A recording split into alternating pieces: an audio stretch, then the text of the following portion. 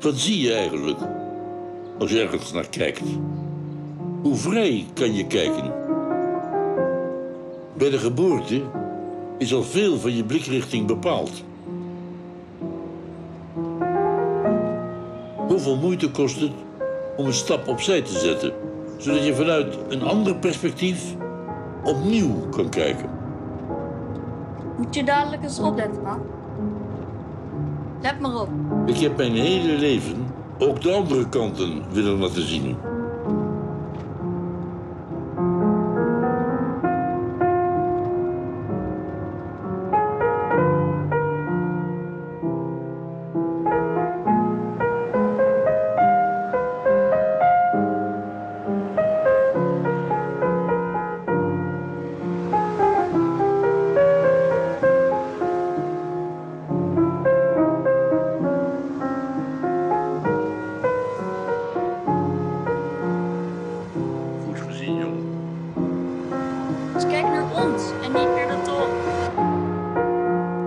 Zij zien niet wat wij zien.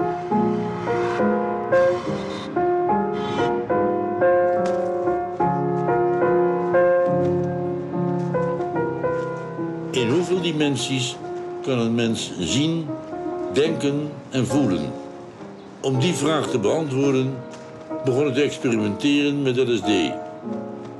Ik gebruikte LSD om te onderzoeken wat de stof deed met mijzelf en met mijn omgeving. Maar ik wilde vooral antwoord op de vraag: is de menselijke soort, die als enige kan nadenken over zichzelf en slechts een paar dimensies kent, wel voldoende toegerust voor het leven?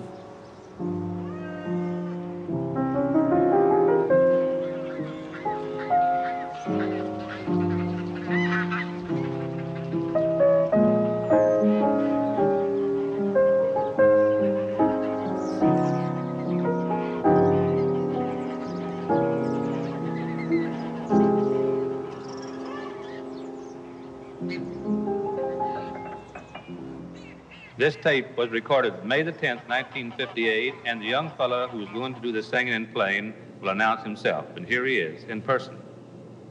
My name is Vernon Cox. I go to Levesque School and I'm 11 years old. And I like to try to sing Birmingham Jail. Birmingham Jail.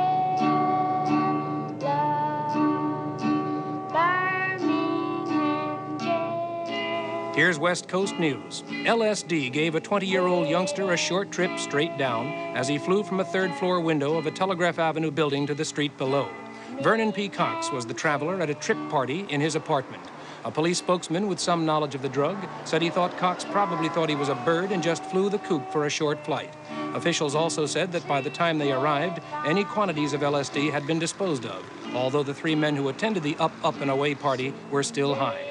Cox was dead upon arrival at Herrick Memorial Hospital, and police officials informed his Europe-based parents of their son's tragic death. From what the police were able to learn about the last few moments before Cox's takeoff was that he was restrained several times from leaving the apartment, but just before leaping out a window, he told friends that, as long as I'm on a trip, I think I'll go to Europe. Angels in heaven, no, I love you. Down in the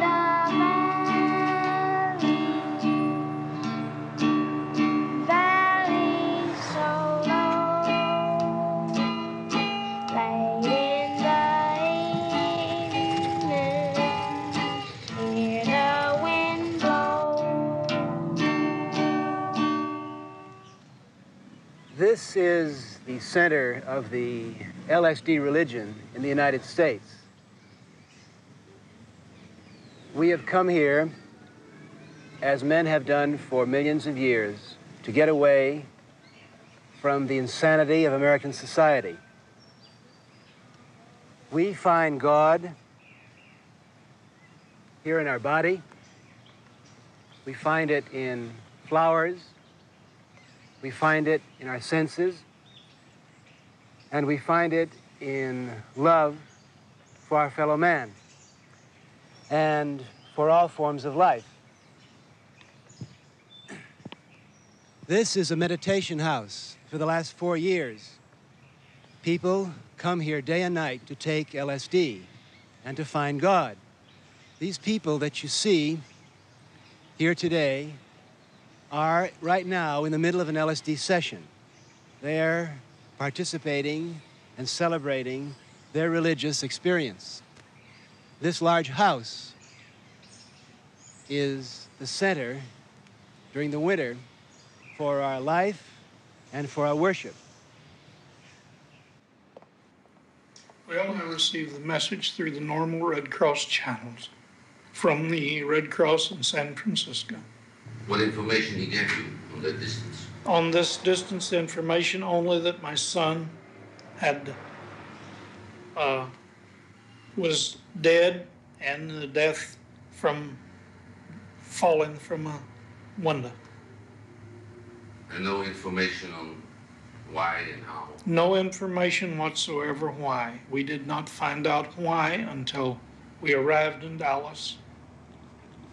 Oh, I can't remember exactly what the Dallas paper had to say. That was the first clipping we read. But the Tulsa paper is the one that I remember how they wrote this up, that he thought he was a bird, that the police or someone said that he must have thought that he was a bird and could fly, that he desired a trip to Europe, and this is the way he thought he could fly. Can you explain why your son took LSD? I just cannot explain why, because, as I say, pretty much a physical culture. See, What was Vernon for a kind of a boy? well, Vernon was really a fairly intelligent son. This is a tragedy in that he did jump out of the window because Vernon did not smoke, he did not drink, and he had very few of the vices that the American teenagers have today. He's very much interested in writing.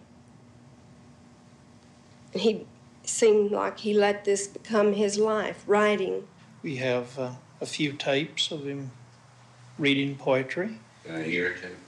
Yes, you can hear a tape on his poetry. This is our son Vernon reading some of his poetry, recorded in Berkeley, California, 2 weeks before his death. Poem 1, The Spinning Top. They keep telling me to go to school so I can graduate, get a job, and become a respectable citizen. Yeah, society wants to wind you up like a top and spin you in a single hole until you've spun your grave. I saw my death surmount the windfall rock, and spinning dove into the mother's sculptured stone. Then down the dawn I saw the center groove sink in and lock anchor to night's gravity, heavy as a sun. Not even moons lighten the load, there was no zodiac. And in the centrifugal force-fed cell, the serpentine whipped out a life, and no one wept the birth. Why weep the death? So we were just talking to this young man in the white shirt, and he wandered by in the middle of an LSD session and said, "Why do you bother to talk when God's message is all around us? There's no need to fight. There's no need to compete. We're here in the Garden of Eden. Turn on, tune in to this wonderful nature, and drop out of society, warfare, competition."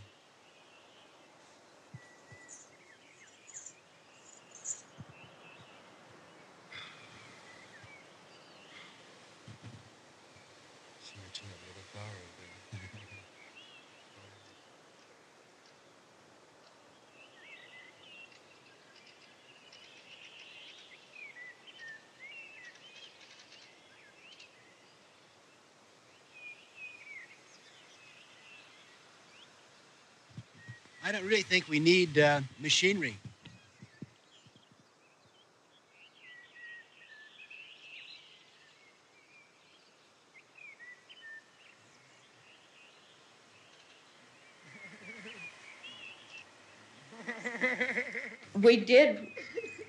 We always did for all of our children what we thought was right. They were all in church, going to church from childhood. And this, I know, is not everything, because I think in the home counts first, what your relations there. We always had close family relations. I shared their grief. I would try to help them understand why and how that could have happened in such a way that they might feel as proud of their son as they would if he had been an astronaut who had crashed, or someone who had fallen in the line of high spiritual duty.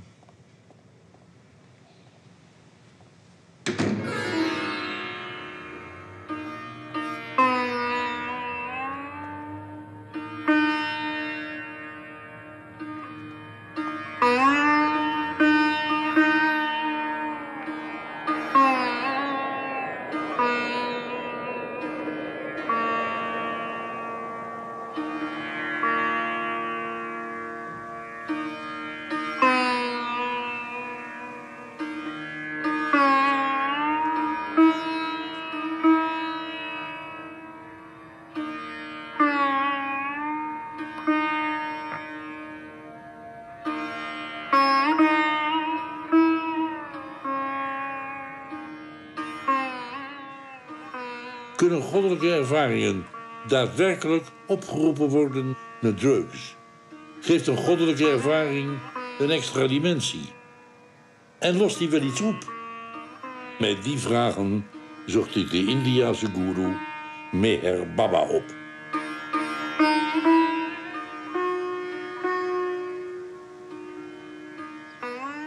Avatar Meher Baba says, be happy, don't worry.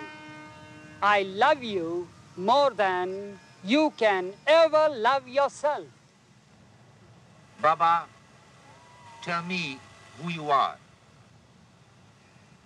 I am God in human form. My experience of Godhood is continuous, without a break. But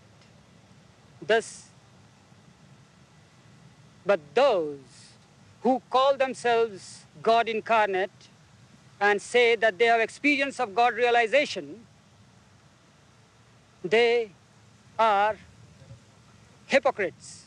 Those who say that they are God and have no experience of Godhood, better than them are those who do not say that they are realized and have no experience. Now, in India, sannyasis, since ages, there are those who have been used to drugs. They are drug addicts. They are the ones who take ganja. Then they take charas and bhang. And they feel uplifted when they take these drugs, and they see colors and signs, and they feel through their hallucination that they have reached the goal. And that false experience is also not continuous. There's a break in their experience, and that is the reason why it is not real, Baba says.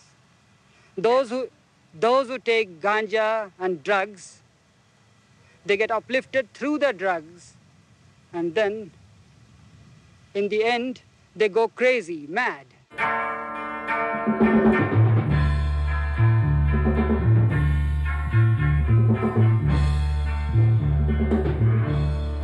I have no evidence to believe that Baba puts down the use of drugs. After all, Baba hasn't talked for 40 years, except to say one message. Don't worry, be happy. Any followers of Baba, including his secretaries or disciples who surround him as they do every great man and attempt to pervert his message into some Boy Scout oath or some new series of virtues and vices, are losing the message of Baba. I listen to Baba. He tells me I'm God if I recognize it, and I believe him. I listen to Baba and believe in him. He says, don't worry, be happy. Now Baba's checking me out. He's saying, oh, Timothy, don't take LSD. And I know Baba. He's God. I'm learning how to. He's just seeing if I believe in what I'm doing. As Baba knows that if I believe in what I'm doing, I'll be happy and won't worry.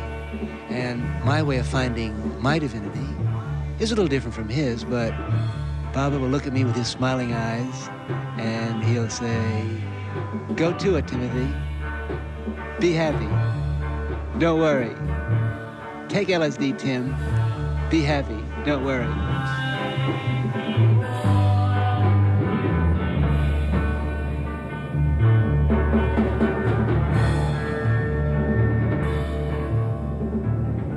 LSD kwam overal op straat te liggen en werd tenslotte verboden. Daardoor werd het moeilijk om LSD te gebruiken als therapeutisch instrument. Ik weet zeker, zonder LSD was ik uit het leven gestapt. In navolging van mijn moeder en mijn grootvader.